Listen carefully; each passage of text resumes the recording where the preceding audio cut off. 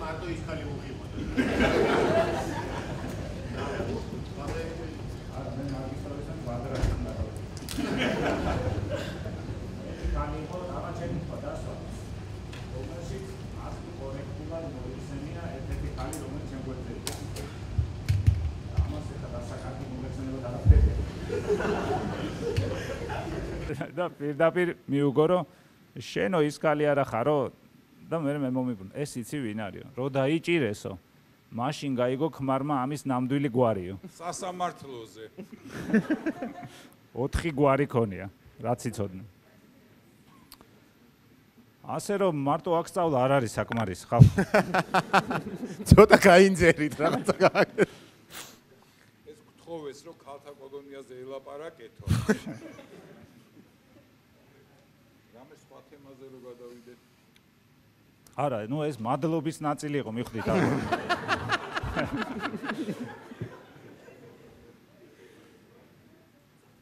დიდი მადლობა. კიდე ერთხელ. მოგწონთ აქ? კი. ხო, რაღაცნაირი ხალხია რა. ჩვენთან რო დადის ჩაწერაზე, ისეთი არ არის. დადიოდა ალბათ, გინდოდა ხო, ჩვენთან რო დადიოდა. ჩვენთან დადიოდა როგორ გითხართ? ხო არ შეუხედავი ხალხი.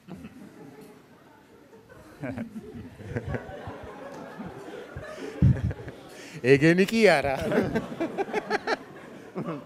თუ ნეტა ეგენი ხო არის უინტელექტო ხალხი. ამორი სიმრავლის გადაკვეთა. მათემატიკოსები კარგად გაიგებენ. ხო და ერთხელ აი სულ თან ხდებოდნენ ეს ხალხი პირველ რიგში და ერთხელ ხედავ პანორამა არის აი იმისთვის რა გვარია ესე კუსტურიცას ფილმის პანორამა რა ესეთი ხალხი ზის და ახალია ვიღაცა დამატებული ბოლოში კისრის ფიქსატორი უკეთებენ კისრის ფიქსატორს უკეთებენ ადამიანს პირველ რასაც ეუბნებიან რომ სიცილი არ შეიძლება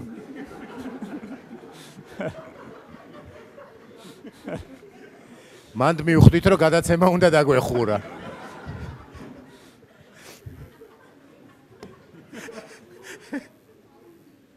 ისე დიდი მადლობა კიდევ ერთხელ დიდი მადლობა იმისთვის რომ წელიწად ნახევარია ესე არ შევკრებილ ვართ ხო?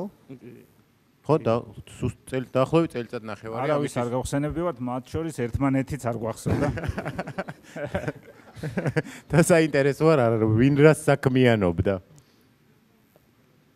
მე შენ წვერები არ ქონდათ არ მქონდა კი აღმოჩნდა რომ შეიძლება თუ რომ ოპტიმისტური გამომეტყველება ქონდა როგორი ოპტიმისტური უფრო წვერის შიგნით ეხაც ოპტიმისტური გამომეტყველება მაქვს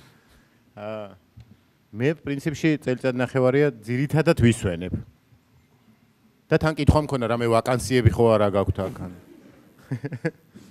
შენ და თუ რას საქმიანობ მეც მოვიტანე CV და ქვემოთ ექსივი ქვევით უნდა დაგვეტოვებინა?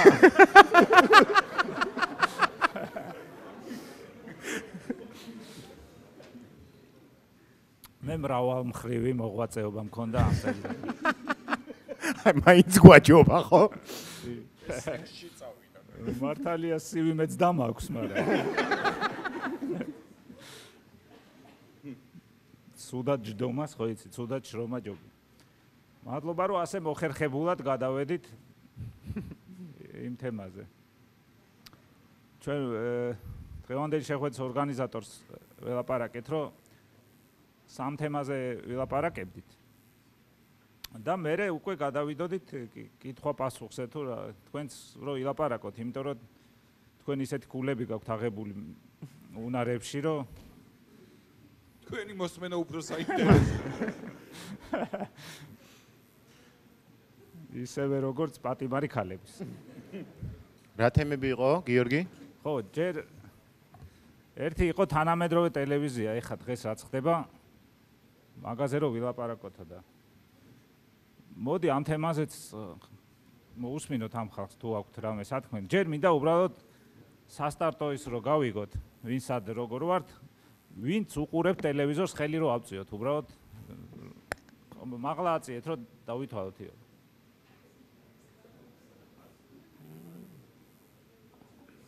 აქ მე მინდა გირჩიოთ რომ მოდით ნუ უყურებთ თქვენ ტელევიზორს რაღაცა პერიოდულობით მოვათ და ჩვენ მოგიყვებით რა ხდება. არაფერი კარგი იქ არ არის. არა, ძალიან ჩვენ ავიღებთ ამას ჩვენ თავზე, ხო? ძალიან ცოტანი არიან. აი, ჭკვიანი ხალხი ადრე მიხვდა რა. და ჩვენს მერი აღარ უყურებთ თუ საერთოდ არც უყურებთ.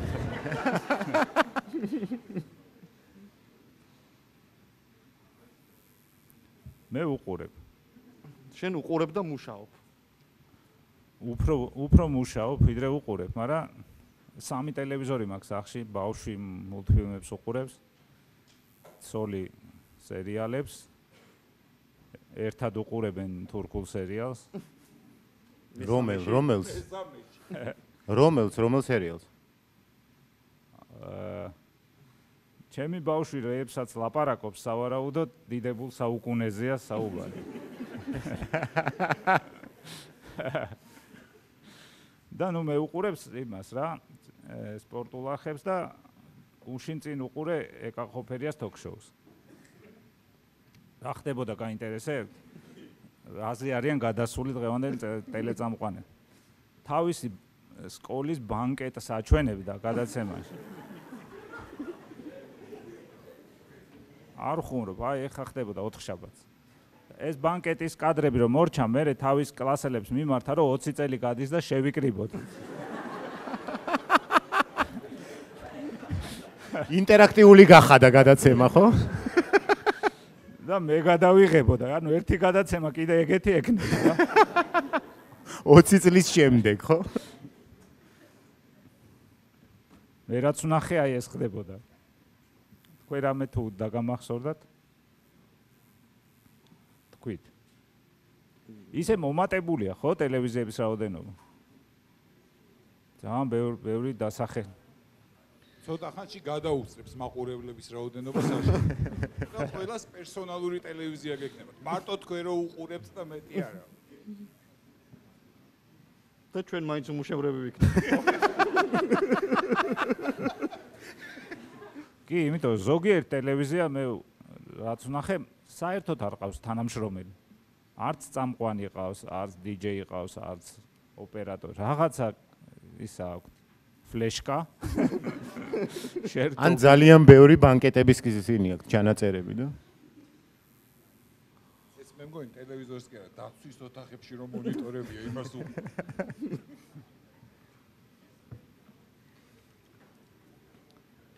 კაი, ვინც წეღან ხელი აწიეთ?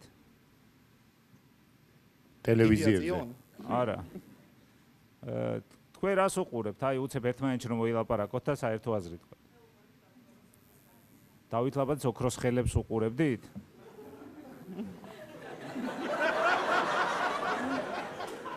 ეს არის, ვიპოვეთ. ვიპოვეთ ის ადამიანი.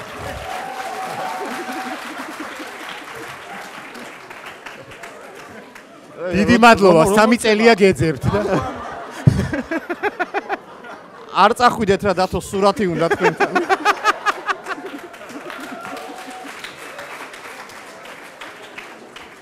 ნახევარი წელი მაგითი სურათი და ავტოგრაფი რა თუ შეიძლება. ნახევარი წელი არა მიყურებენ იძახის. ბავშვობაში უყურებდი თუ ეხლა?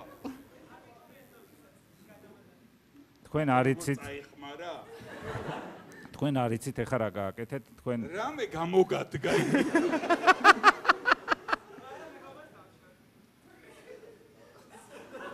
ამ გადაცემაში ისეთი რამე ისწავლე რომ მეგობარს დაშორდი? სხვადასხვა ხო ძალიან დებილური გადაცემა იყო და ძალიან სერიოზულ ადგილზე ვარ მისული რა. ეს მუშაობს? თუ ხმამაღლა ვილაპარაკოთ. და რაღაც ბანკში, დიდ ბანკში. და არ დაასახელებს ეხლა რამე სპონსორო. გამგეობის უფროსი მეუბნება რომ დამღუპეო რა. რატო და გამგეობის წევრებს უყურებიათ იმ გადაცემისთვის, ბოთლებს რო ჩვრიტავდიო და მთელი მაცივრის ბოთლები დაჩვრიტეს. გამგეობა, წარმოიდგინე ბანკის გამგეობა მთელი დღე დადიოდა სველი და მხიარული. არა, ნახევარი მხიარული, ნახევარი შენ გაგინებდა. არა, ყველა მე ემაგინებ და საღამს.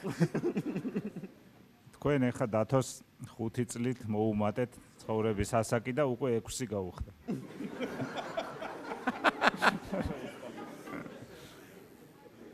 მინიმუმ. ეხლა ამას ვცდი.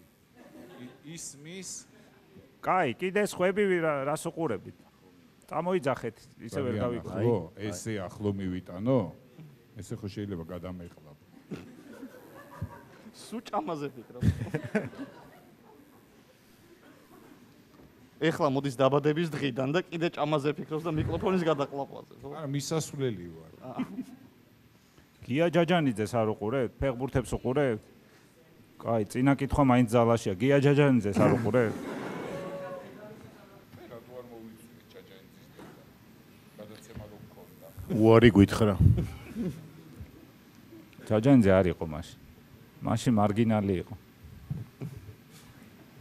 არა, მე ბაზარმა გამოაჩინა ვინ არის მარგინალი, მაგრამ მაშინ ჩვენ გვეგონა რა.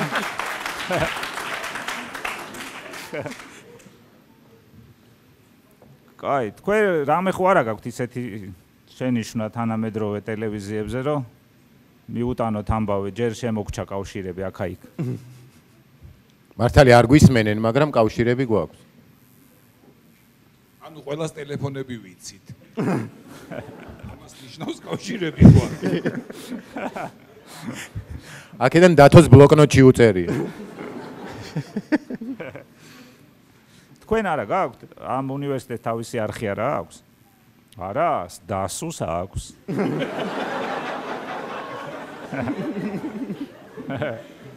ხო იცით რო აქვს? და რა გადის? დასუზე? რა ქვია, აბა? დასუ ტივი ალბათ. დასუ ტივი კი. და მე რო გითხარი, უარი რატომ მითხარ? რა გადის? გადის მერაბ სეფაშვილის იმდროინდელი სიმღერები, როდესაც დასუ ჯერ დაარსებული არ იყო. და შალვა რამიშვილის რაღაცა სერია. ხო, ეგ არ მინახავს. მაგარ ხსაც უყურებთ თქვენ თუ საიდან იცით? კი, მე ყველაფერს უყურებ რა ეს.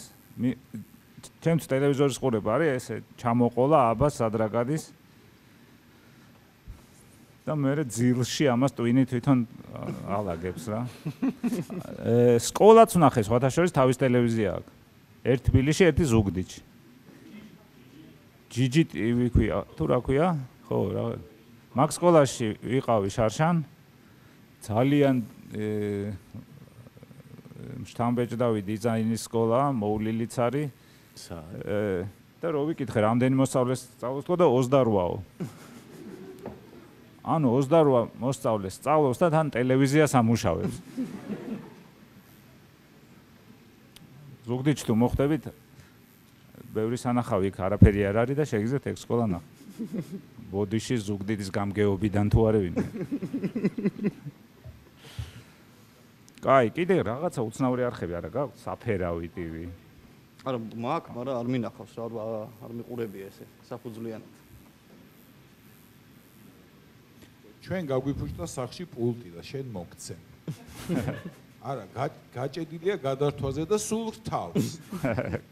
ზუსტად შენი რეჟიმის ადამიანისთვისა. მადლობთ. აშკარად არ მოეწონა. სხვათა შორის დათოსგან ეს არ არის პირველი დახმარება. ტელევიზიას რო ვიყენებდი სახში. დათო თქვა მე მყავსო მეგობარიო სილკშიო და ხო, პრობლემა იყო სახლის ტელეფონის დაყენება. იმიტომ რომ მშენებლებმა ისე ჩაამონტაჟეს კაბელები, რომ სახლის ტელეფონი გამოდიოდა სახლის შესასვლელ კარს რო გააღებდი იმის თავზე. იქ მოდიოდა კაბელი. ხო და დათოს ვიღაცას თხოვა, იმან ვიღაცას დაავალა და მოვიდნენ ხელოსნები. უნდა დააყენონ ინტერნეტი,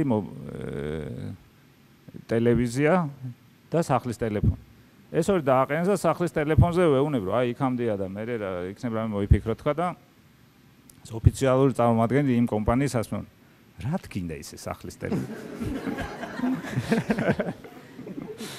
ნამუსზე ამაგდა. რაღაც პულტიც ეგეთი ექნება.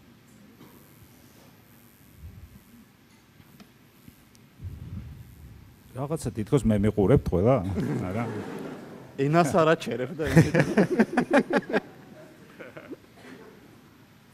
ნახევარი არავის მოусმენია. სახში მობეზდათ არ უსმენენ და დაადის ესე. კარდა, სადაც ვინმეს გამოიწეს. სახში ყველას თავისი ტელევიზორი აქვს და ამას ვით მოусმენ. აი შუა. ჯენძეს ასოჩი თურქებმა გამომრიყეს. ბავშვი უყურებს თურქულ სერიალებს.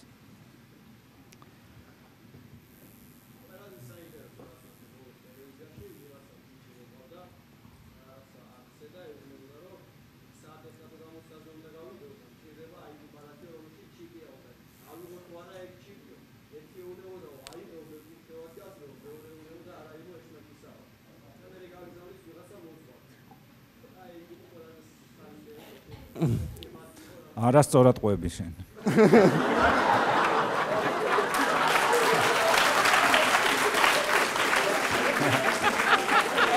კანახია. მიდი გიორგი გისმენ. რეკავდა გიორგი. რა გიპასუხეს გიო უთხარი? მან თავარი ის კი არ იყო რომ მოძღვართან გააგზავნეს. მოძღვართან გააგზავნეს და თან ოღონდ რომელ მოძღვართან მიხوار გააჩნიაო ჟურნალისტი ეუბნებოდა. ვიღაც მოძღვარს არ ენდობოდა. ეგ იყო მთავარი? ეგ იყო ჩემთვის თავარი. ისე ჩვენ გქონდა რაღაც ესეთი აზრი რომ საჯარო რეში დასვათ მოძღვარი. და იქვე აყურთხოს პირადობა. მაგრამ რაღაცა არ იმუშავა მაგან. და მას მერე არა გვაქვს სამსახური. და აღარც ჩვენ გვიმუშავი. მაგარხს რა ქვია შემახსენეთ? ქართული არხი მე მგონი. ქართული არხი ეგ არის? ხო. ლოგოში რაღაც ვაზიწურევია. ეცლონება არ არის. ეს ქართული არხი. ხო. კი, დიდი ქუწერია რაღაცა იმას. ლოგოში ურევია საქართველოს ისტორია, სადღაც მე-12 საუკუნიდან მე-14. დეტალებში. ერთსულოვნება სხვა არხია, მაგაზე თუ გინდა სხვა ამბავს მოგიყვები. რეკავს ერთსულოვნებაში. და იქიდან იცნეს. მე სადაც დავრეკე, თუ გინდა მოყვე. ხო, ეგ უნდა მეთქვა, სად დაგირეკიათ. იმედი რომ დაარბიეს, ხო გახსოვთ? 2000 რომელი წელი 7 წლის 7 ნოემბერი. არა, მაგით არ დაურბევია. შუა ქალაქში გვაქვს ახალი დაწყებული 2 თვის და ძალიან ბევრს მუშაობდით. მახსოვს დილის 10-დან ღამის 1-მდე იქ ვიყავით და მე 1-დან 4-მდე სახლში ვაწყობდით. 7 დღე კვირაში. არ დაგვისვენია 3 თვე და რო დაარბიეს ძალიან გამიხარდა. იმიტომ რომ ჯერ დარბევამდე მივხვდით იქ იმეჩი ვინც ჭკვიანი ხალხი ვიყავით. მაშინ მივხვდით რომ საშიში იყო იქ გაჩერება და დავიშალოთ თქო და ჭკვიანები დავიშალეთ და ვიღაცები დარჩნენ. ნუ მე რა დაემართათ თქვენ თვითონ ნახეთ. ხო და სანამ დავიშლებოდით არაფერს არ ვაკეთებთ ახლა ეს რა სერია გადავიღოთ, რა მოხდება ქვეყანაში, მსჯელობა მიდის და ჩართულია ტელევიზორი, რაღაც music box-ი ან რაღაც ეგეთი მონათესავე არხია. იწყება გადაცემა მიძღვნები რუსულ ენაზე.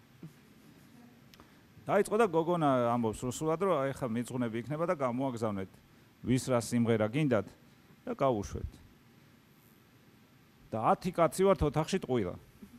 ხო და მოვილაპარაკეთ რომ მოდი ყველამ გაუგზავნოთ სხვადასხვა ტექსტით SMS-ი რომ გავუშვით ენრიკო ჯანელიძის ბუი ბუი. რატო ჯანელიძის ხვდებით ალბათ. ხო. რატო ბუი ბუი ეხლა მიხვდები? არა, ევასება რა ეხლა. ხო და გავაგზავნე მე რომ გთხოვთ გაუშვათ ენრიკო ჯანელიძის ბუი ბუი. მეორემ გააგზავნო ენრიკო ჯანელიძის ბუი ბუი, გეძღვნება შენ და ყველა ლამაზ გოგონას. ვიღაცამ გააგზავნო გაუშვით, გთხოვთ გაუშვათ ენრიკო ჯანელიძის ნებისმიერი. ვიღაცამ ენრიკო ჯანელიძის ბუი ბუი ეძღვნება მშვიდობას საქართველოს 7 ნოემბერია რა. და ის ხო მაგარი არხია რა გადის 7 ნოემბერს მიძღვნები.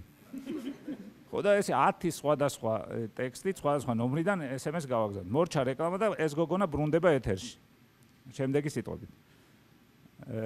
Пришло неимоверное количество SMS-ов.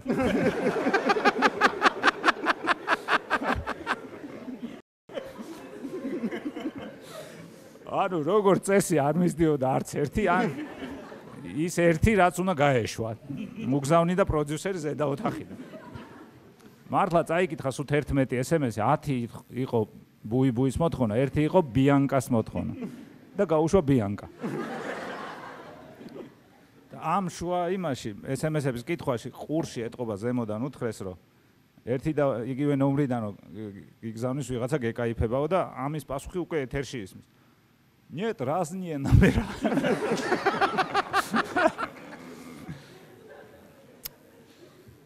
მანდი იყო და მეორე აქუსთან გავაგზავნა SMS კიდე. ქვისთან? აკუბორდიასთან. ეგ მოვყევი გადაცემაში ერთხელ.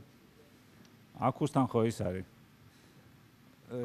ვიღაცები მეუბნებოდნენ, მე შემომჩიოდნენ, რომ აქუსთან რომ SMS-ებს ვაგზავნითო და არ კითხულობენო თუ არ უშვებენ. მეთქი მე რა შუაში ვარ. საერთოდ არ მყავს თანახი აკუბარდია ცხოვრება.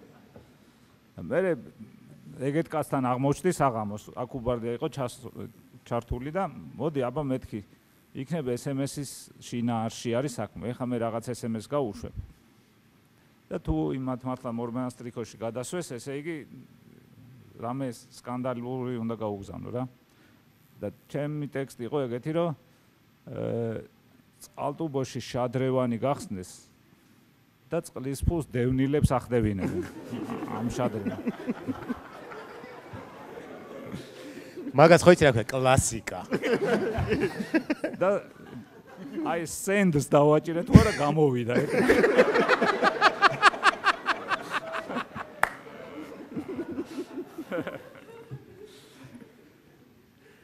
ასე რომ მართლა დამირეკავს. და ჩემი პირველი გამოცდილება ინტერაქტიულ ტელევიზიაზე იყო ტელევიზიამდე. მე ძალიან დიდი ხნის ვარ და რადიოს დროს ყვები ახლა? ხაზის რადიო. არის 90-იანი საფოსტომ წლების ტრედები. ზუზარე ომი, ავტომატებით გადავდივართ სადარბაზოდან სადარბაზოში და ეხლა სხედვართ რაღაც საღამოა, გენერატორი აქვს ვიღაცას და იქ შევიკრიბეთ. და ვიღაცა მოიყვანა სტუმარი გოგონა ფრანგი წითელი ჯვრიდან. სხვა ფრანგი არ ჩამოდიოდა მაშინ. დაზღვევის გარეშე. და რახან ეს ფრანგი იყო და ჩვენ არც ერთმა ფრანგული არ ვიცოდით, არც ინგლისური. ამას ნუ რაღაცა პატივი როცეთ ჩაურთეთ CNN-ით.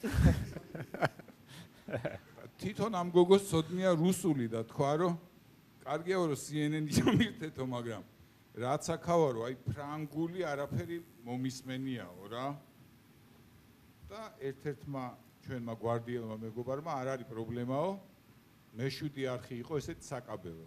დაარეკა მეშვიდი არხში და უთხრა რომ ეს CNN-ი გამორთეთ ეხლა და რამე ფრანგული ჩართეთ.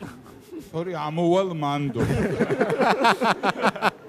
თან სახელი უთხრა უკვე ნამყოფი იყო. და შემოტრიალდა და გოგოს უთხრა ეხლა იქნება. ეს გოგო CNN-ს უყურებს და უცებ და ჩაირთო TV5. აი თვალები გადმოუცვი. წარმოგიდგენ, ქვეყანაში ვიღაცა ბომჟმა ფორმიანმა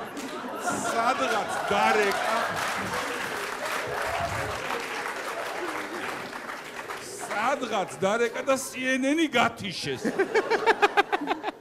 თქვა რომ გავიქცეთო ეხლა. ეს ვიღაცა ბომჟმა ზედმეტია.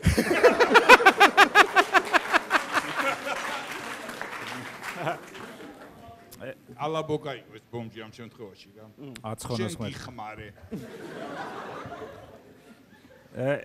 ეგეც ზედმეტი. ჯობია გავჩუმე, თორე ართულებს. სადან რა ისტორიამდე მივალთ ხვდებით ალბათ. რაღაც მსგავსი მქონდა აი ახლა სადახარო და ამ წელიწად ნახევარში რა მოხდაო? Facebook-ზე ხო არის რაღაც მესიჯები და არის ფილტრები, სადაც მეგობარი თუ არ არიან, რაღაც ალგორითმით იქაც ხვდება ის მოწერილი მესიჯი და ძალიან უმუშევია რომ დავრჩი დავიწყე მაგის შემოწმება, რომ რამე ხო არ არის. და უცებ ინგლისური ტექსტია, რომ ვიღაც ოლივერ ვიღაცა ვარ გერმანიიდან არასამთავრობო მუშაობ ყარაბახის საკითხებზე და ვაპირებთ სიტკომის გაკეთებას ქართულ აზერბაიჯანული სომხურის. თქვენზე ვიღაცამ რეკომენდაცია გამიწევდა, თუ სურვილი გაქვთ მომწერეთ. მივწერე რომ თავშეკავებით, რომ მაქვს სურვილი. ცოტა პაუზაც გააკეთე, რომ ვერ მოიცალე ვითომ. შანსები რომ გაგეზარდა, ეს მაქვს სურვილი მიწერე ქართულად, სომხურად და აზერბაიჯანულად. არა, მოიცა. ოდა, მივწერე და მე იმან მომწერე, რომ კარგი, ამა და ამ დღეს, ამა და ამ საათზე ვიდეო კოლით დავილაპარაკო. და ძალიან ეჭვი შემეპარა საკუთარ ინგლისურში, რომ გაუკაჩავდი იმდენს, რომ ეს ამიყვარდა სცენარისტად პროექტში, რომელიც სახედაობაში არ შეეპარე. ხო, მაგრამ ნუ წამყვანის არის. შეხედავ მეორე ადგილზე იდგა. ხო და ჩავერთე და 15 წუთი გაუკაჩე რა, ინგლისური. გათავდა. სადამდე მიხვედი? დაიწყო ყარაბახის ომი. არა, ან 15 წუთი რო ვილაპარაკეთ, გადავიდა რუსულზე. უკვე ვეღარ აიტანს. ეგ შენ გონია რომ 15 წუთი გაუკაჩე. იმანგ ამოვისუნთქე და ველაპარაკეთ 15 წუთი რუსულად და გადავიდა ქართულზე.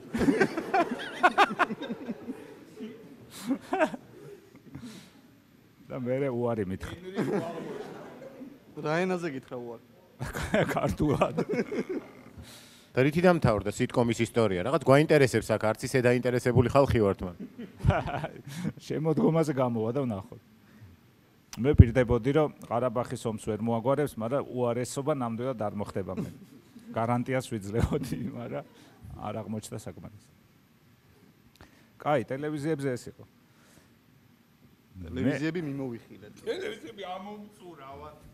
და ნაწილობრივ ინტერნეტიც, მიდი. ხო, იმიტომ ტელევიზიებთან ამ წუთში როგორც თქვენ გაქვთ დამოკიდებულება, ისეთი გვაქვს ჩვენც და ჩვენც რაც გითხარით ეს იქ უკვე წინ არიან. ჩვენ ცოტა ძველი ამბები მოგიყევით, რაც ვიცოდით, სანამ იქ ვტრიალები. მეორე თემა, რაზეც დღეს უნდა ველაპარაკა, არის განათლების სისტემა საქართველოში, განათლების პრობლემები, მიღწევები, თავისებურებები. ამ თავისებურების წყალობით ყველა ჭკვიანი ირჩევს აქაურობას და აქსის ამ წუთში. მაგაში გაგვიმართ. და ვინც არიჩევს X-ის, სადაც წინათ ვიყავით მისული. არა, იქაც რამდენიმე განათლებული ქალი იჯდა სხვათა შორის. ის დირექტორი იყო, შენ ვიზეც ამბობ.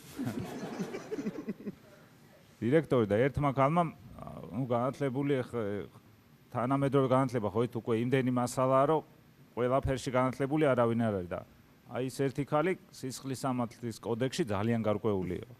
მე ვინც მელაპარაკ. მე და ვანო მერაბიშვილი ერთი მუხლით ვზივართო, ესენი. ხო და მე ვიკითხე რომ ამაყობდა ხო? ეს ქალი სად მუშაობდა, რატო დაიჭირეს ხო და ბაღში იყო ბუღალტერი და ბავშვებს პარავდა სუფრის ფულს რა. გაფლანგვაზე ისხდნენ ორივე რა, მუხლი ერთი მიეცადა. თანამედროვე გამოვა თუ ამ მუხლით დაჟილები ვიკრიბებითო. ხოფერიას გადაცემაში იქნებაო.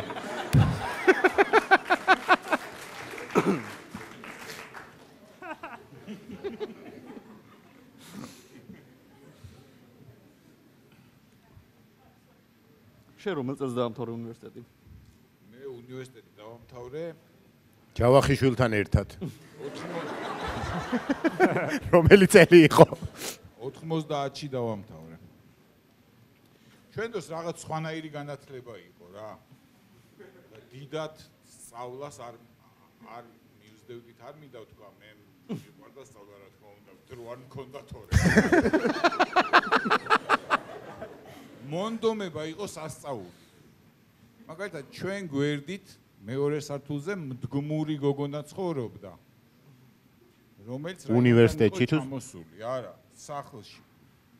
და ეს გოგონა ცხოვრობდა 16 წელი. და რატო იყო, იცი მდგმური? აბიტურიენტი იყო. სამედიცინოზე აბარებდა 16 წელი. ბოლოს უკვე რატო არ მიიღეს? ისე მაინც ვერ მოასწრებდა დამთავრება.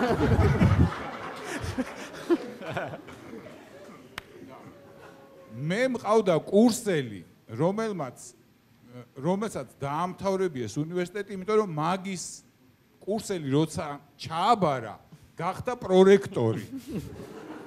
და იმან თხოვა ლექტორებს რომ დაამთავრებიონ. ჩემ ჯგუფელზე გთხოვთო, ხო? ჯგუფელი იყო, ჭილაშვილის ჯგუფელი. მეც ყავდა ეგეთი კურსელი და რა უკითხე რა შვები მეთქი? რატო სწავლობ მეთქი საერთოდ და ისი რა არისო პირველი 5 წელი ჭირსო და მე ჯგუფელები მასწავლიან. სხვანაირი სწავლა იყო და мотиваციაც რაღაც სხვანაირი იყო. მაგალითად, ინგლისური სწავლა შევწყვიტე, როდის იცი, სამხედროს მასწავლებელმა მითხრა, რომ გვითხრა რა, ინგლისურიო აუცილებლად უნდა ისწავლოთო. ესო არისო ჩვენი მტრის ენაო. და რო დაიჭერთო ტყვესო ომის დროსო, ხო უნდა დაკითხო. ამიტომ ისწავლა ინგლისური შე. თორე ომი თუ არ დაიწყებოდა, მე რო ინგლისურ ენოვან ვინმეს ვერ შევხვდებოდი, ამაში დარწმუნებული ვარ. ერთადერთი ან თუ შეხვდებოდი, შენ დაკითხავდნენ მაშინ.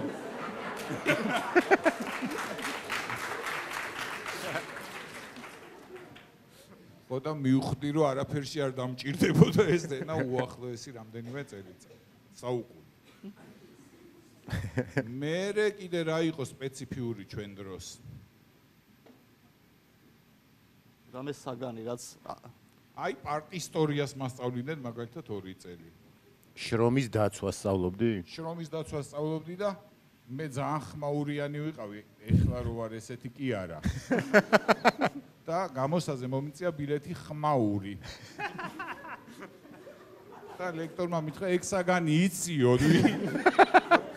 პირდაპირ ჩათვლა მომცა. და ერთხელ ჩათვლა მაქვს მიღებული რაში, იცი, 5 კაპიკიანი ავაგდე და შუბლზე გავიჩერე. საინტერესოა რა საგანში? აღარ მახსოვს. და ისეთ საგნებს გვასწავლიდნენ, მაგალითად ერთმა ლექტორმა დაგვირიგა რაღაც ბილეთები, ვზივართ, ვეძებთ ამ რაღაც კონსპექტებს, ჩვენ დროს ხო წიგნი არ იყო ნორმალური, ვერც ერთ საკითხს ვერ პოულობ და ბოლოს თქვა, რომ ყველამ ჩამაბარეთო ბილეთები და წადითო.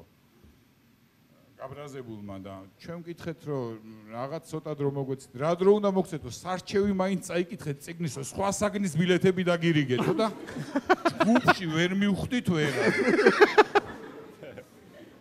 აი ნაკადი იყო ეს. და რა საინტერესო საგანი და უარესი რა არის, იცი? ის მეორე საგანიც იმ სემესტრში გქონდა ნასწავლი და რამე ჩაგიწყვია? არა. ან ქრთამი მიგიცია? ჩვენ დროს ეს ჩვეულებრივი მოვლენა, ჩემ დროს ყოველ შემთხვევაში ძალიან ჩვეულებრივი მოვლენაა. ერთი საგანი ჩაუწყვეს 3 ჯგუფელს და მე შემეტენა. მერე რომ მიხვდა, რომ იმის სტუდენტი ვიყავი, გამოსტაზე რომ ვიყავი, რაღაცა თანამშრომელი ვეგონე ეთყობა, იმიტომ რომ პირველი კურსიდან მუშაობდი კათედრაზე. რაღაცებს ვაკეთებდი.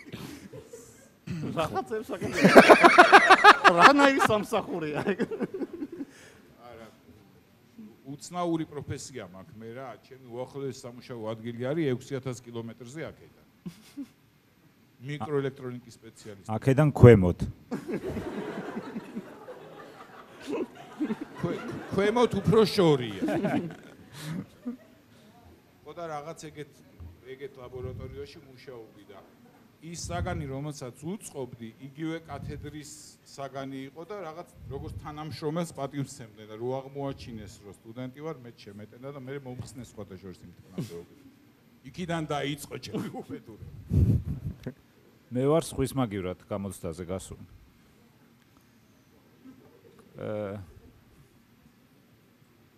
სწავლობდი ქუთაისის უნივერსიტეტი მაშინაც არ იყო რაიმე დიდი ავტორიტეტით გამორჩეული სასწავლებელი და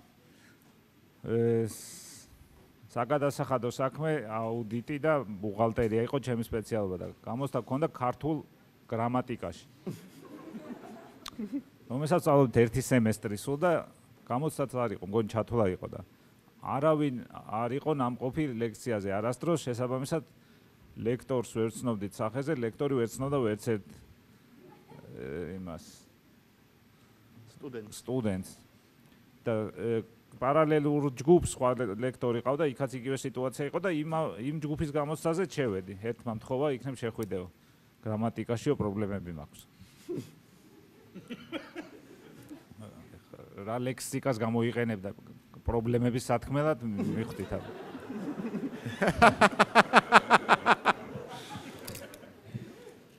და ცოტა პასუხისგებლობით მივუდექი რაღაცა გადავიმეორე ქართული ესა პირიანობა ესა შევედი დავჯექი გამარჯობა გაგიმარჯოს აბა რამდენი ბრუნვაა ქართულში მეკითხება 7 სწრაფად მივუგე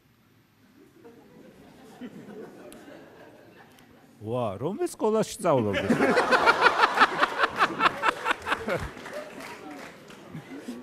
მეთქი პირველ სკოლაში სწავლობდა, აი აკაკი შანიძე სადაც სწავლობდა. დამიწერა გამომიშვა. ეკითხვა მეც დამისვა ხელ ლექტორმა იმას გამოცდას. რბილად რო ვთქვა, ცოტა მოუმზადებელი მივედი და დამადგა თავზე მიყურებდა რაღაცას წერდი და რომელ სკოლაში სწავლობდი და მე ვთხარი რომელიღაც ქართულ გიმნაზიაში.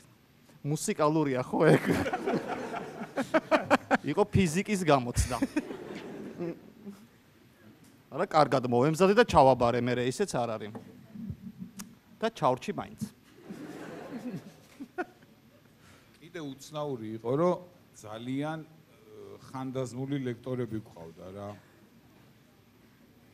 ერთ ლექტორს ჩემმა ხელმოტეხილმა მეგობარმა 12 კაცის მაგივრად ჩააბარა ლექსი გამოცდა. ხელმოტეხილმა. და მე-12-ზე ლექტორი ეკითხება, ბიჭო, თქვენ ჯგუფში ყველას ერთნაირი ნასყიდი რა გადაგწყვეტ.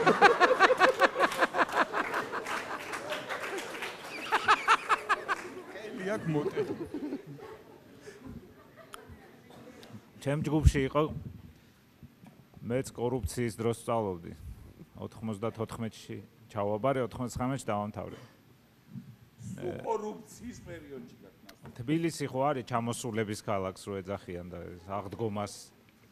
აღდგომას მარტო თბილისელები რჩებიან. ქუთაისში არის ეგეთ სიტუაცია.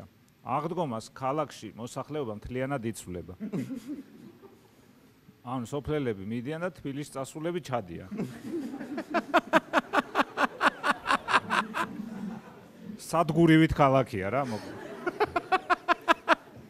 ხო და მაშინაც იმერეთში ქუთაისი მაშინ ეხაც არის და მაშინაც საგანმანათლებლო ცენტრის დანიშნულება ქონდა და ძალიან ბევრი სოფლელი სწავლობდა მოკლედ ჩემთან. ხო და ამ სოფლელებს ჯერ მაშინ ისედაც გაურკვეველი იყო რა უნდა აგერჩია ცხოვრებაში, რა გზა, იმიტომ ფული არსად არ იშოვებოდა. ეს ცივილიზაციასთან ახლოსაც ჭირდა და მით უმეტეს რეგიონში ქუთაისში და მით უმეტეს იქ სოფლიდან ჩამოსულისთვის და მით უმეტეს ბუღალტერიაზე რო სწავლობდა, მით უმეტეს გერმანულში რო გაქვს გამოცდა ძალიან ცოტა შანსები გაქვს მოკლედ. მასწავლებელმაც აუღო ალღო ამას და თხოვდა ნატურალურ პროდუქტებს ჩათვლის სანაცვლოდ. ქათამის იმინდია ესეთ რაღაცებს. მარა ქუთაისში რახან იყო, ქუთაისელები სწავლობდით იქ, კორპუსში ვინ ცხოვრობდით და ერთ ჩემ მეგობარს მაინც ქათამს თხოვდა. ამან უთხრა რომ უკაცრავად მე სოფელში არ ვცხოვრობ, აგერ ვცხოვრობ უნივერსიტეტის გვერდზე იმ სადარბაზოში მე-4 სართულზე. და მაგარი პასუხი გასცა მასწავლებელმა. მაშინ ისწავლე. და თუ არა მაინც ქათამი უნდა მეეყვა. ანუ ჩვენ დროს ჯობდა რა. სემინარიაში ხო სწავლობდი შენ? სემინარიაში ჯარის გამო. ეგ მე უკვე სამხედრო იმაზე რო გვექნება თემა. სხვათა შორის მე ცოტა ადრე მოვედი და წინა გამომსვლელის იმას მოусმინე ლექციის ნაწილს, სადაც ის ამბობდა, რომ სასწავლო პროგრამაშიო განათლებას ეხება. შევიტანდი რასო? ბუღაძის რაღაც ნაწარმოებს, სადაც 3 კაცის სექსი არის აღწერილი ბერლინში. ხო, მე ამათთვის უფრო ვლაპარაკობ. ვინც არ ვიცით. მოკლედ 3 კაცის სექსი, 3 ადამიანის სექსი არის აღწერილი და სკოლის სასკოლო პროგრამაში უნდა და შეტანა იმ ლექტორს. რასაგანში? ეგ არის თავარი. ფიზიკა, ლიტერატურაში და იმ დიდო სტატის მარჯვენას ამოვაგდებდიო. ხო და მიზე არგუმენტი რა ქონდა, რო? რატო? რო 3 კაცის სექსი ჯობია ეთყობა. აგინდა არგუმენტია ეგეც. მე კიდე ეგეთი აზრი მაქვს, ეხა სასაცილო არ არის, მაგრამ პარემ გეტყვი, ჭკვიანი ხალხი ხარ თქვენ, იქნებ მე ეს სადღაც გამოგადგეთ. და გიორგი ახსენოთ. ესე არიგებს ამ თავს.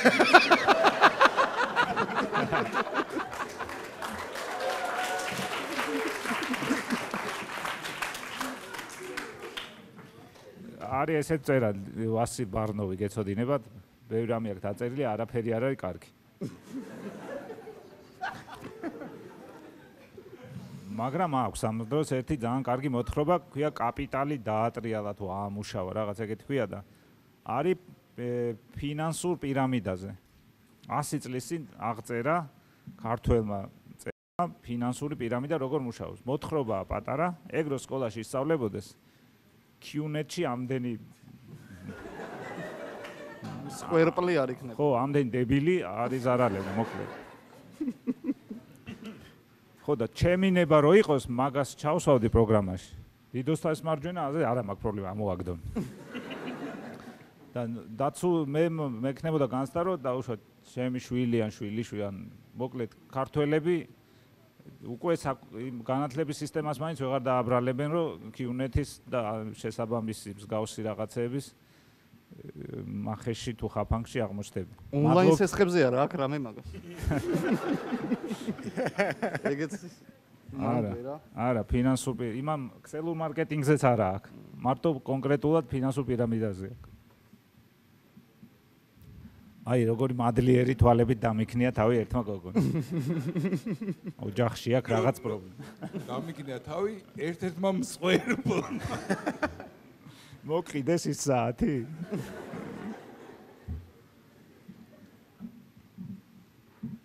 თქვენ კმაყოფილები ხართ ამ განათლების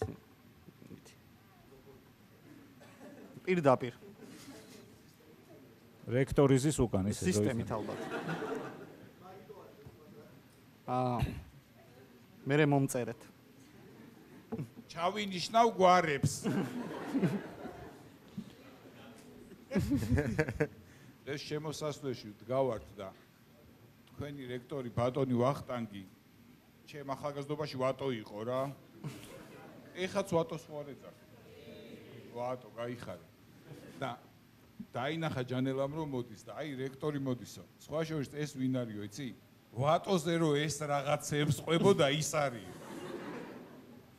მართლა სხვა შორის 1-3 გადაცემა გამატანია ვატოზე მოყოლილმა. თორე უფრო ადრე დავყურავდნენ.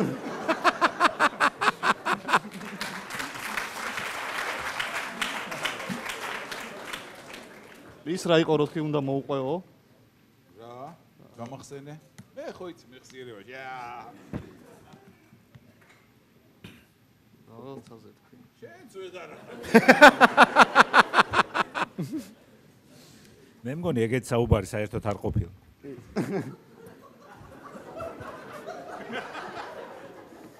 შენ იყავი?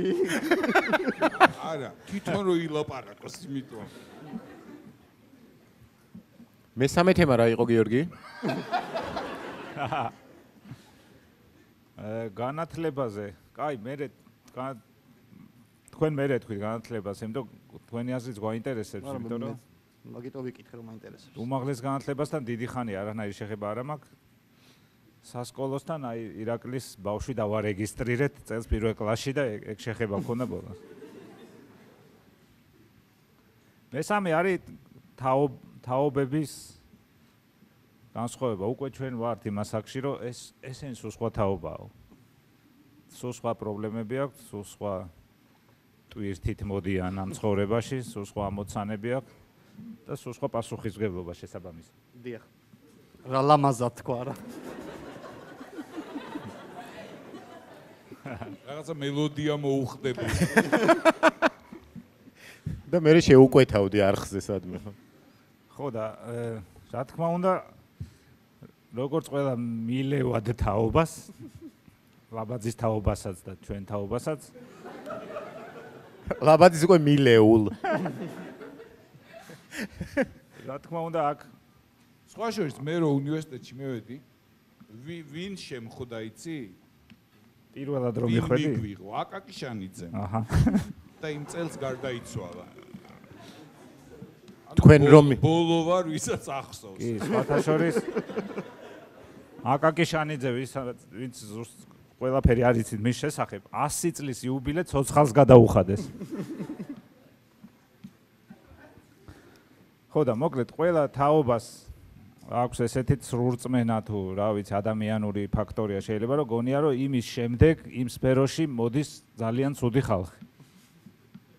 აი კავენშიკებს ჩვენს მერე ნაგავია ტელევიზიაში ჩვენს მერე გია ჯაჯანიძეა და ასე შემდეგ რა. გია ჯაჯანიძე შენს მერე თაობა არის? ესე მოუწია.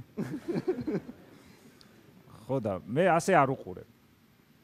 მე მგონია რომ ეს თაობა არის რა თქმა უნდა უფრო განვითარებული, ოღონ განვითარებული არა მარტო კარგი მხრივ. არაბეთ ცუდი მხრივ და ასეც უნდა იყოს, მაგრამ ზოგიერთები ამას მაინც არ აღიარებენ. ბატონო? გპ-ის? არა, გპ-ის არ აღიარებენ, კი, უფროს თაობას არ უყვარს ხოლმე აღიარება, რომ ახალგაზრდა მას უფროს თაობა მიდის გპ-ში?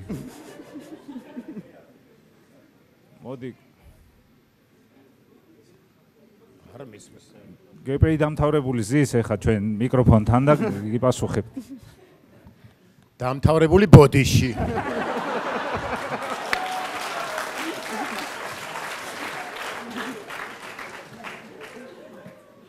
არა, 3 წელი ვსწავლობდი გპ-ში, მქონდა ეს ბედნიერება. და ვერაფერი დაკაკლო სხვათა შორის. გადავედი უნივერსიტეტში, გადმოვედი უბრალოდ უნივერსიტეტში. ეგ ბედნიერებაც მქონდა. და აქედან არის მის რა გპ-ის რა, ვერ მივხვდი რაზე იყო. გპ-ის რა?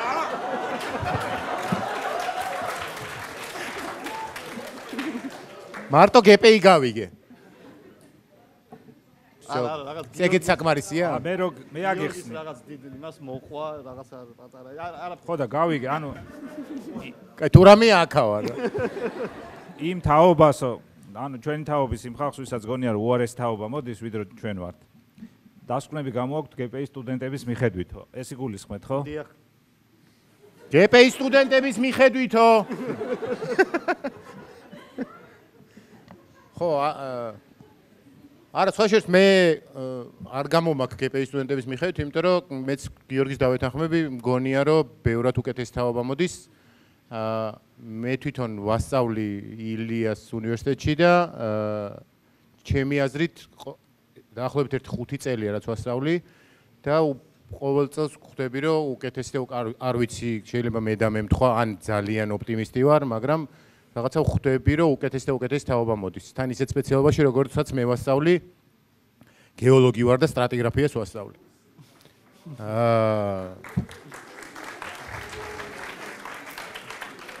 პირველი ცოცხალი გეოლოგი ნახეთ, ხო? ასევე ამზადებს ბავშვებს.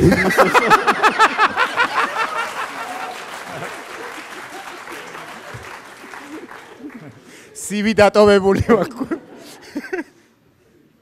სახეებზე რა ეწერათ, იცი ახლა? ვას გარდა. ანუ გია ჯაჯანიძესნაირი არ არის ყველა ტელევიზიაში, ეგ ეწერა ხალხს სახე. გია ჯაჯანიძეც პროფესორია თუ იცით თქვენ? მართლა? ხო.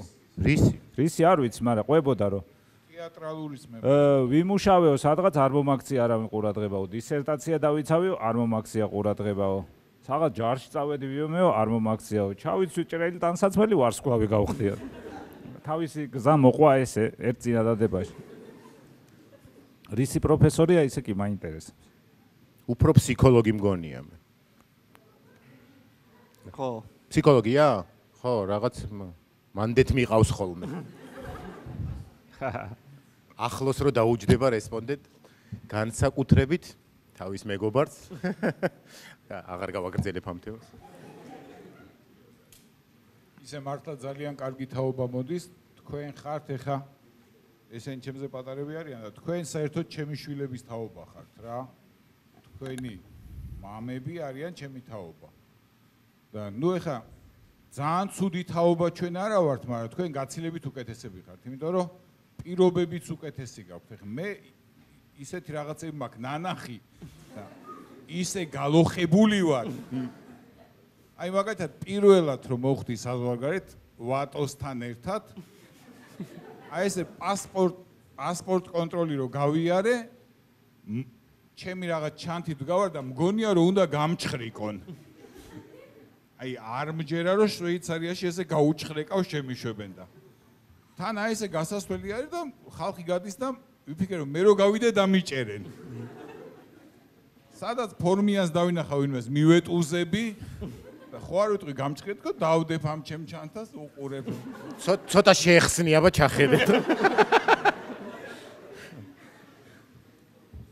მე რო აი ეხლა როგორც წავედი უვიზოთ სადღაც გავიარე გამოვიარე ჩამოვედი ესე რომ შემძლებოდა ალბათ სულ სხვა ადამიანი ვიქნებოდი რა და სულ სხვაგან სათამაშოებიც ისე დებილურები ვქონდა რომ რა ვიცი ყველაზე მაგარი სათამაშო ჩემ ბავშვობაში იყო ზარული ომი ერქვა. ეს როგორი დებილობა იყო, იცი? PlayStation 4 რა, მაშინდე. ესეთი მრგვალი რაღაცა ტრიალებდა. შენ გეჭირა რული. აი დაახლოებით ამ მრგვალი რაღაცის და ამ მრგვალ რაღაცაზე მაგნიტით დამაგრებული მანქანები ხიდის ქვეშ უნდა გაგეძვრინა. აი რამდენი ხანი შეიძლება ეს ითამაშო? სანამ ჭკუა შეგერყევა. ხო, მაგის გართულება, ხო იცი რა იყო? შენ თვითონ უნდა გამოგეჭრა იმ პლასმასში სხვა გვირაბი. და მე ურთულდებოდა რა, იქ უნდა გაგეჭრინე. მე ესე ვაკეთებდი ყოველ შემთხვევაში. ან მეორე გასართობი იყო, კინოებში იყო რაღაცა 15 კაპიკს ჩააგდებდი. ესეთი ხელის მოსაკეთი ქონდა და იქით გემები მიდიოდნენ. ესე უნდა დაგემიზნებია, დააჭერდი წავიდო და თუ მოხდებოდა აფეთქებოდა. ყველა მიცოდა რომ ამას ბოლომდე რომ მიატრიალებ, გემს ბოლოში აფეთქებ. ანუ 10-დანაც აფეთქებდა ყველა. მაინც ვთამაშობდი. კიდე რა ვქონდა დებილურები. შენ სათამაშო მაინც ქონდა და 39 წლის ვარ და 13 წელი შუქი არ მქონდა. როგორ შეიძლება რომ ამ თაობიდან ერთი მაინც იყოს ჩემზე ის იყო რომ მიხვდა რომ ხედავდა არა შუქი დენი თუმცა შეუპოვარი მეც ვიყავი იმიტომ რომ დენი არ იყო ქალაქში მაგრამ ინტერნეტ კაფე გქონდა და შეშაზია მუშაობა ეგ და რატო ერთხელ გიორგის ვეკითხა თუ აღარ მახსოვს ეგ ისტორია ვიღაცამ მკითხა რომ რატო გახსენიო ინტერნეტ კაფეო რა მოგებას ნახულობო და რა თქმა უნდა ხა ინტერნეტ კაფეში შედიოდნენ მაგრამ ყველა ვიღაცის ნაცნობია ყველა მეგობარია და არავინ არ იხდიდა ყველა ისე ან თამაშობდა რა ძირითადად თამაშობდნენ და გიორგი ეუბნება რომ არა მაგიტო კი არ გავხსენიო რომ რამე მოგება ვნახო ჩემ შვილიშვილს რო კითხავენო ბაბუა შენ იცი რა კაცი იყო? ქუთაისში პირველი ინტერნეტ კაფე მაგას ქონდა. ამისთვის ამუშავა 1 წელი. და შიგადაში გუნდა ამოწმო, ახსოვთ ეგ თუ არა. კი, ეხლა რო იძახის ინტერნეტ კაფე რა არისო, ეკითხები. ხო.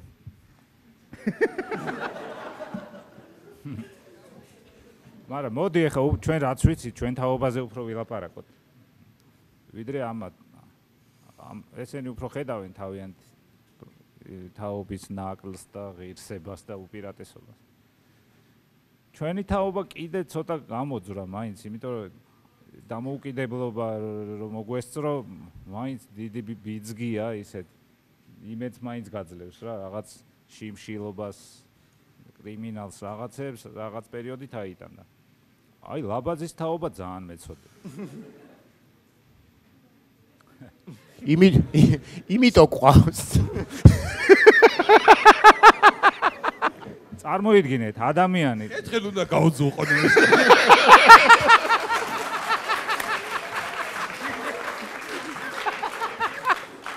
წელებურად რა. ადამიანი დაიბადა ქვეყანაში, უფასოდ გაჩნდა, უფასოდ ბაღში არა, უფასოდ სკოლაში არა, უფასოდ უმაღლესი განათლება მიიღო. სახელმწიფო ყველა სასაქმემ დაირგლივდა, რო დაამთავრა სწავლა 90-ში. ყველა სასაქმემ და კი არა. უმუშევრობაზე ციხე იყო. ხო. მართლა.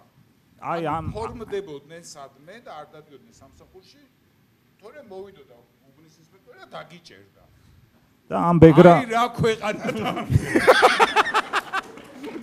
ამ ბეკგრაუნდით მივიდა 90 წელს. არა, მე ჯარში იყო ისეთ ქვეყანაში, რომელიც აღარ ჯარში ვიყავი ოკუპანტად. გედერში. გერმანიაში ვიყავი ოკუპანტად უმსახურობ. როგორი გრძნობაა, გითხარ? რო ოკუპანტი იძახოდნენ, სუაქეთ იქით მე ხო არ მიცნო.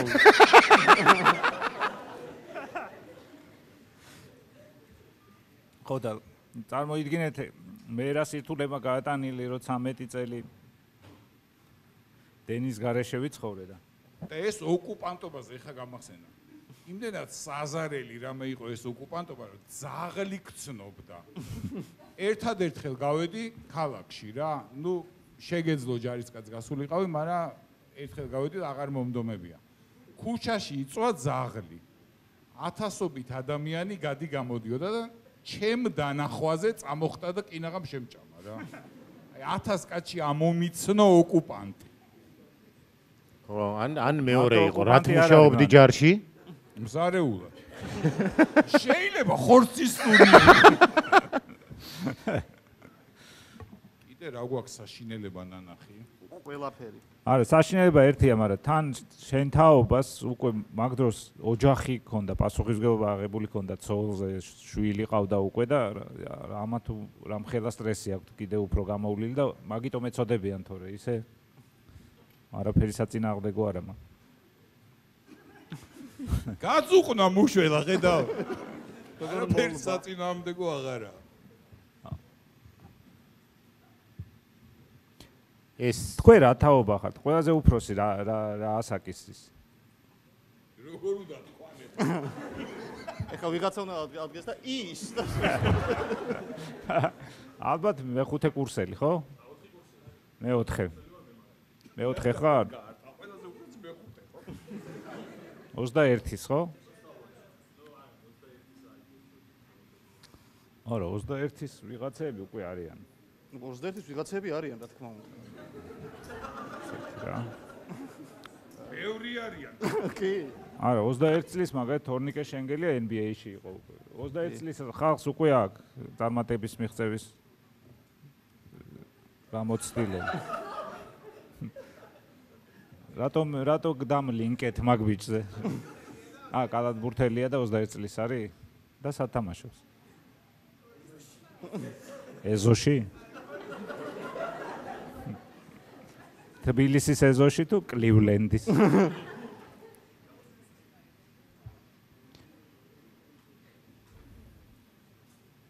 რატო გაინტერესებდა ასაკი? არ მაინტერესებს რა მიღწევები აქვს. ამ ასაკშიც უკვე შეიძლება კონდეს ადამიანს სერიოზული მიღწევები, გარდა იმისა, რომ უნარებში აიღოს რაღაც გულა, ხო?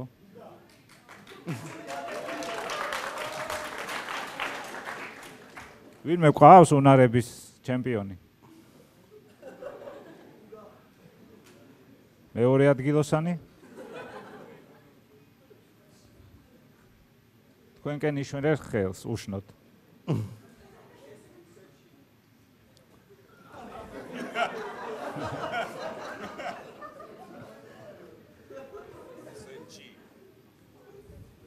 შერა მიღწევა ქონდა 21 წელს. აჰა. კითხვას მოიტყვია. თბილისში ჩამოვიდა. 21 წლის ასაკში. თბილისში ჩამოვიდა მარტო. მე მქონდა. ქუთაისის მასშტაბით ძალიან დიდი მიღწევა მქონდა. ქალაქის მერზე დიდი შემოსავალი მქონდა. 35 ლარი მქონდა მე და 30 იმას.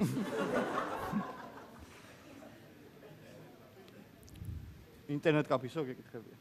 არა, გაზეთში მუშაობდი, საკუთარი კორესპონდენტი ვიყავი. იმერეთში. 35 ლარი, აი ეხლა რა ფულია, რა სიყიდდი ახლა?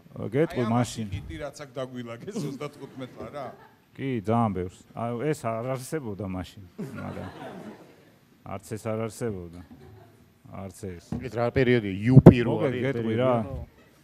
ვრანგლერის შარვალს, ვრანგლერის მარკიან შარვალს ქუთაისის ბაზრობაზე იყიდდი 12 ლარად. ოღონდ ნაღდი ვრანგლერებია აქ. ხო. ხო, ეხა თუ გაინტერესებთ ქუთაისის ბაზრობაზე რამდენად იყიდი მაგ შარვალს 16-ად. ინფლაციამ თავისი გააკეთა რა. და მე რა დროს მოვესწარი, იცი? ჯინსებს ვიკერავდით.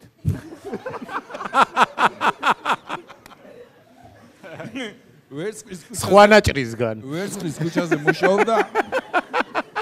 ვერ გაარჩევდი ნამდვილისგან ისე ჯინსებს კერავ. ხო, ვიცი, ნამდვილი ვინმეს ქონდა რომ გასარჩევად. ამიტომ ვერავინ ვერ არჩევდა. ესეთი ფრაზა მახსოვს, აი, ჩემი ყურით. აუ კოკა-კოლა იცი რა მაგარია?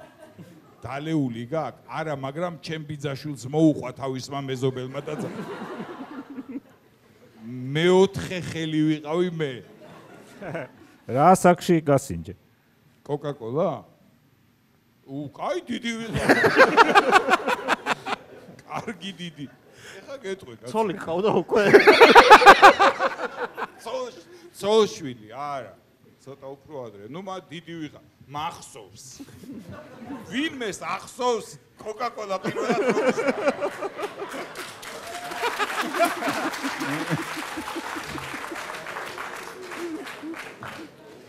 დათოს ახსოვს, სამშაბათი იყო. ამინდიც ახსოვს და რა ეცვა? ჩავიწერე ბლოკნოტში. შეკერილი ჯინსები ეცვა. მე კიდე რა მახსოვს რომ საქართველოს ტელევიზიაში ნაწილი გადაცემების იყო ფერადი და ნაწილი შავ-თეთრი. კი, და ნაწილი პროგრამაში ფერად გადაცემებს ეწერა? ფრჩხილებში ფ. ეგ მეც მახსოვს. და პროგრამას აცხადებდნენ. კი, და მან თავად აიყო, იცი? იყო დილის გადაცემები და საღამოს და შუადღეზე არაფერი არ იყო. საერთოდ არ იყო გადაცემები. ბატონო? ეხა გამეორება ხო გადის რაღაც შუადღეზე. და სერიალები გადიოდა. ზოლები რა ეს. მეც მახსოვს ეგ დრო. ფეხიანი ტელევიზორებიც მახსოვს, სამფეხა. მე მახსოვს უნიკალური ნიუტი, ეხლა აღარავის აღარ აქვს. ტელევიზორის გადასაფარებელი. რა ფენომენია ტელევიზორის გადასაფარებელი. და სხვათა შორის არკლებ მნიშვნელოვანი იყო ვიდრე ტელევიზორი რა. რაში ხმარობდით ეხლა ვერ ვიხსენებ. კიდე ქონდა იყო ესეთი ფენომენი პულტი რომელიც ჩადებული იყო პარკში, დამცავ პარკში. ეგ ახსოვს. მე მინახავს ტელევიზორი, რომელიც სქელი მავთულით უერთდება ტელევიზორს. დისტანციური, რომელიც აი ესე მავთულით უერთდებოდა ტელევიზორს. მართლა? კი, მეც მახსოვს. GPS ატმორავთ ვინმეს?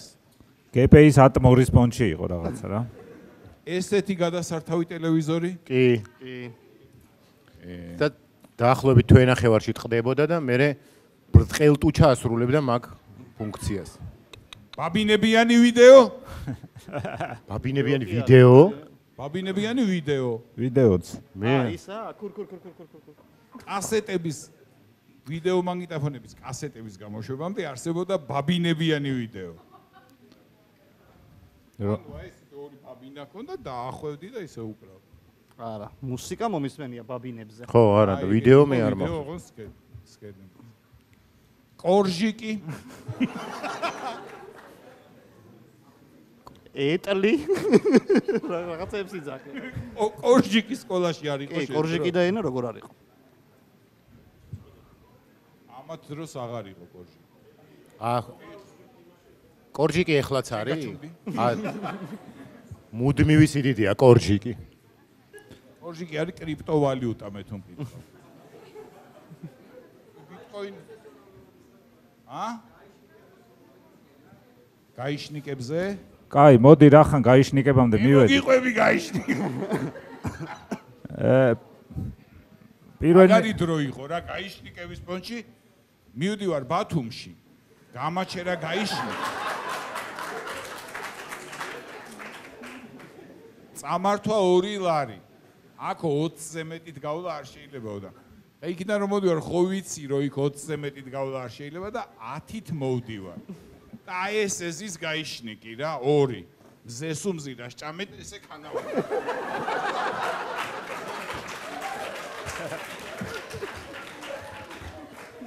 ისე ნელა მოვდივარ რომ მესმის ლაპარაკი. ერთი მეორეს ეუბნება. ნახე ბიჭო 2 ლარის გულისთვის რას კადრულობს ამ ხელაკა.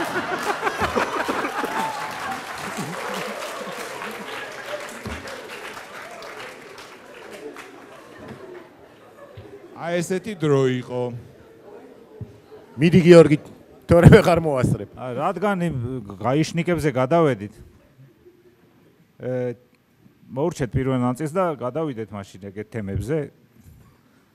თქვენს ჩაერთეთ კითხვა-პასუხი გვაქვს ხედველობაში. ხო და თუ გინდა თქვენც მოყევით რაღაც, ჩვენც გვაინტერესებს. რა ცხოვრებით ცხოვრობთ, ვინ ახართ? რატო ხართ ესეთ მაღალქულიანები?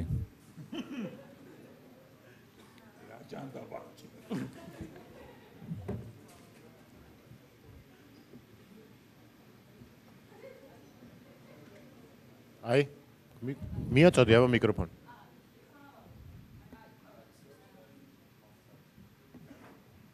მე მაინტერესებს 15 კილო თუ დაიკელით. დავიკელი 10 კილო. უბრალოდ 15-იც მქონდა დაკლებული. ის 5 მერე ისევ მოვიმატე, მერე კიდე 5 მოვიმატე, მერე კიდე დავიკელი. და იმ დიეტით რო გასწავლა ეს?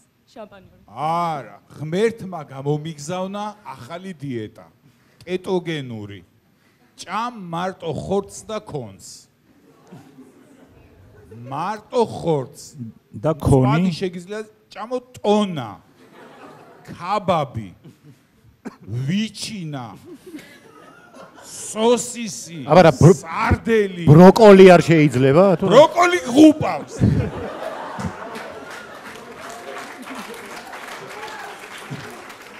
არ შეიძლება ხორცის და ცხიმის გარდა არაფერი.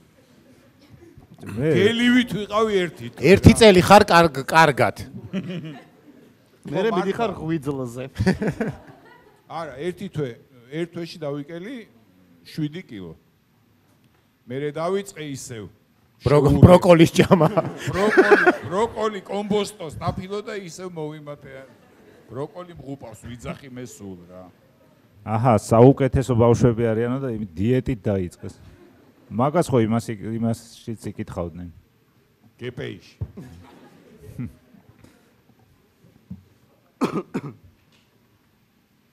ძალიან ბევრი ცუდი რამე მოყევით თქვენ თაობაზე და რამე ისეთი არ გაქვთ კარგი ჩვენ რო შეგშურდეს აქეთ და რა თქვენ არ გშურდეთ ხოლმე? რამდენიც გინდათ? მოიცა, მეც დამაინტერესა მინ.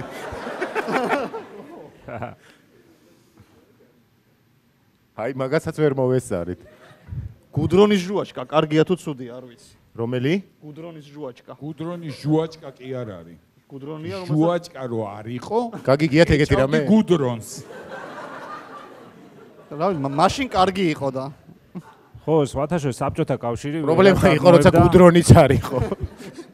საბჭოთა კავშირი ვერაფერს ვერ აწარმოებდა კომფორტულს და მათ შორის კევს აწარმოებდა, ოღონ რაშიც იფუთება, იმ ქაღალდს ვერ აწარმოებდა. და კევი იყიდებოდა წონით. და შეუფუთავი. კევზე მე მოგიყვებით, ეხა ამას არ ახსოვს. ჩემ დროს კევის ღეჭვა იყო უზრდელობა.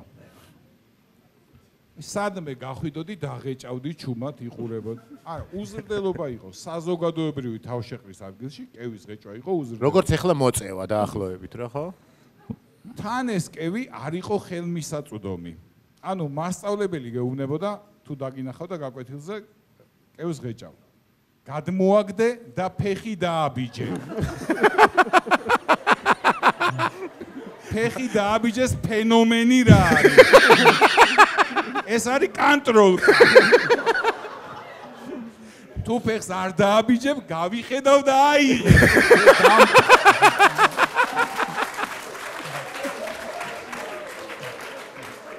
ეს საღეჭი რეზინა, ანუ ჟუაჭკა არ იყო ერთჯერადი ნივთი.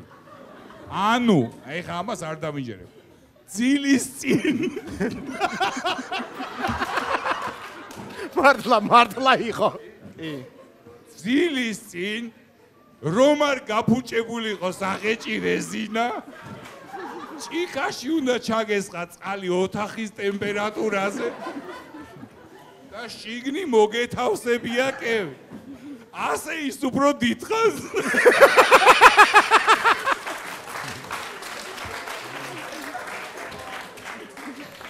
ეს არის კარგი რაც გავიხსენეთ, ხო? ეკითხვა იყო. სადახართ. რაღაცა პერიოდის შემდეგ კევს ეკარგებოდა ერთად შეწებების უნდა. ანუ რაღაცა პერიოდი არის რამდენიმე რაღაც იშლებოდა და მე კი არ გეჭოდა ესე აგროვები. იყო მოარული ხმები, რომ რაღაც ნივთიერებები ესე დაშლილ კევსაც აერთებდა.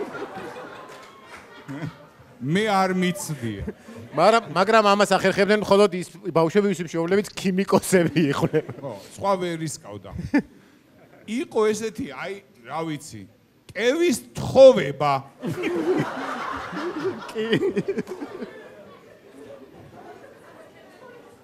შეყვარებულს უნდა შევხვდე, კევს ხომ არ მათხოვ. კი, კევის შეფერვის შეცვლა იყო, კიდე? ფერადი ფანქრის საშუალებით. ფერად ფანქარს ჩამოფხიკავდი და იმასთან, ხო, კი. ხო, იმიტომ ფერადი კევი უფრო ძვირად ფასობდა. უფრო პრესტიჟული იყო. კევზე მე მგონი ამომწურავად გითხარი. კევის გარდა არსებობდა შემცვლელი. კევის გაყოფა იყო. ის ვინც არ თხოვნი და მე ეხა როცა მთლიანად არ გემეტება. მაგრამ სხვა შორის, აი, ბრძენები იტყვენ, ბრძენები, კევის განათხოვება გამიგება, უკან დაბრუნებული არ ვინახავს. კიდე რა იყო? მოკლედ, კაი რაღაცეებიც იყო, კი. აი იყო, მაგრამ რეალურად სხვა კონკრეტული სფერო მითხარი. რეალურად ობიექტურად კაი რაღაცებიც იყო, იმიტომ მაშინ ჩვენ ვიყავით დიდარი ქვეყნის ნაწილი, მაშინდელი დათვლით და იმ დიდარ ქვეყნებსაც ახასიათებს ის რაღაცეები ქონდა, მაგალითად ფეხბურთი, რომელიც ეხა არ აგვაქვს, იმიტომ ძვირია. მაშინ თბილისში ჩამოდიოდა ლივერპულს უწევდა ჩამოსვლა რა, ნაპოლის, ინტერს და ესეთ გუნდებს და ეხა აგე აზერბაიჯანის გუნდი ჩამოვა და გამოგვაგდებს და ვამთავრებ. მამაჩემი რო წავიდა და რეფერენდუმზე დიახ რო შემოხაზა, მივხვდი რომ ფეხბურთი დაიკარგა, მაგრამ ნუ ეგეც არჩევანია. ასე რომ ეგრე არ არის რომ თქვენ ხართ ბედნიერები და ჩვენ ბნელეთის მოციქულები. ჩვენ მსოფლიოს ვაზანზარებდით. იმათი ტექსტია მამაჩემების თაობის. ბატონო დიახ. მოდით ამ თამაშზე არ ვილაპარაკოთ. მაგრამ ისეთი კაი საჩუქარი მიიღეს ფინალისტვის იმ ორმა ახალგაზრდამ, რომ რაღაცა კომპენსაცია იყო ეს ამ ამბის, ხო? კი. არა? კარგი. კი.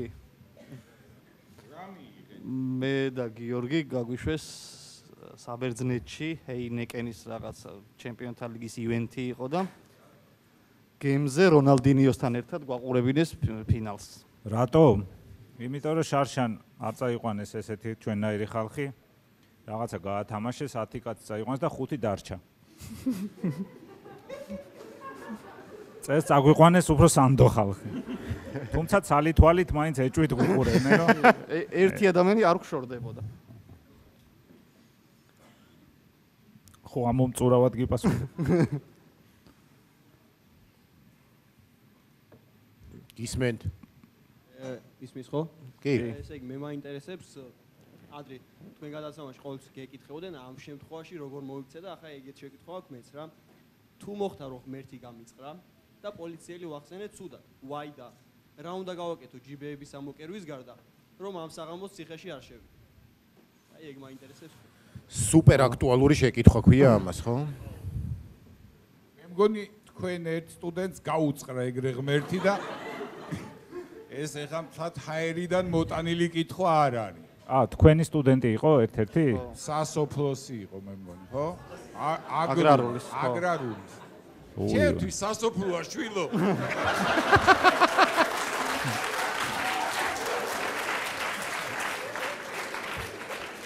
სასოფლო და გოლოვინის პროსპექტი. მამა ჩემი სწავლობდა ამ სასოფლოში და როგორ უნდა ეხა რა ვიცი. კიდე კაი სასოფლო რო თქვა და არა მუხრან ბატონის რაღაცა. სანახები. სხვათა შორის ეს სასოფლო სანამ აქ გადმოვიდო და იყო ვაკეში.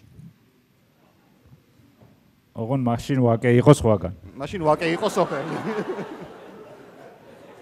ვაკე იყო სოფელი, ხო. რა უნდა ქნა იცი?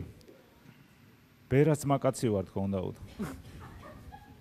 აი ბერას კლიპში რო უკან ცეკვავ ისა ვარ თქო, ეხა ვის ახსოვს.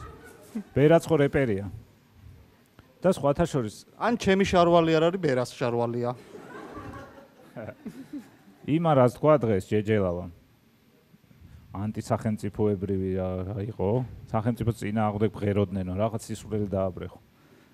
და ბერასის სიმღერა რო არის, ავტოგოლი ხო გაქვთ მოსმენი? პრეზიდენტის ოჯახს რო დასცინის. ეგ არის სახელმწიფოს მშენებლობა და ეს ბავშვი რომ მღეროდა, ეს იყო ისა დაცვა.